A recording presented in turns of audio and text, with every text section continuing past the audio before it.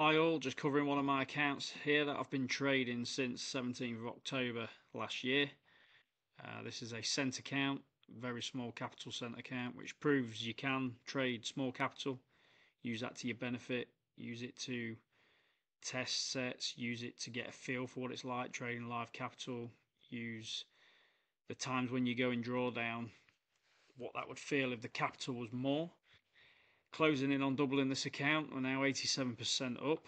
And it's certainly given me confidence that I could now go and take these strategies, of which are all RSI-based strategies, apply that to a higher account size and trade it with obviously a lot more capital gained.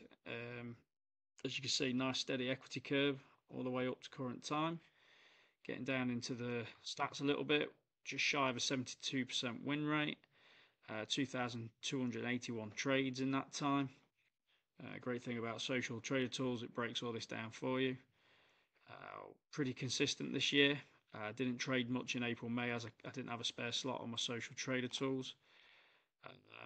Very good stats when I started this account off in 2023. A little bit quiet in December as markets quietened down. As of this moment in time, we're 2.5% back this month. That was a VPS issue. And I took the option when I had the issue to close out a small sequence that's cost me 2%. But I was ready for a set file review. I was running AUD USD at that point, and the set file had seen higher drawdown than in testing. And that is another beauty of cent accounts. You don't have to necessarily run to an EP. You run to what you would like to see in regards of drawdown.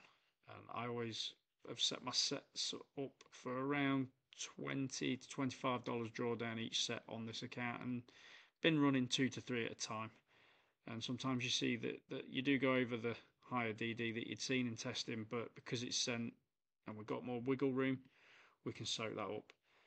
Predominantly pairs traded are AUD and Euro USD with a slight bit of NZD CAD. Next task with this account is let's get it to that 100%, and I will cover when I do the settings used to achieve that in my next video on this account.